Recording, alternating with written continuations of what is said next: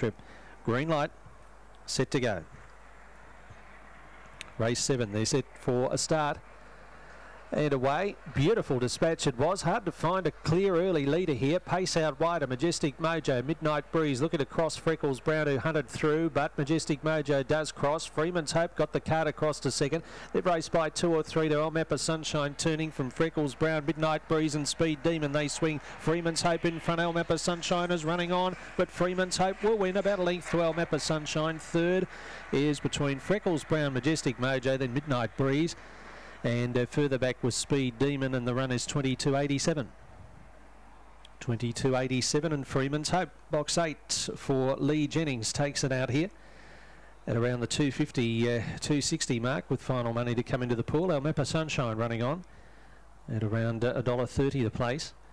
And for third, number 1 Freckles Brown grabs that just in advance of 7 Majestic Mojo. Numbers 8, 4, 1 and 7. 8, 4, 1, 7 to race number 7 of the day. So Freeman's Hope for Lee Jennings, a Black Bitch November 19 by Walk Hard out of Popowski, taking out the 7th event today in good style to pay $260 and $180 officially for the Amstel Syndicate, and Lee Jennings.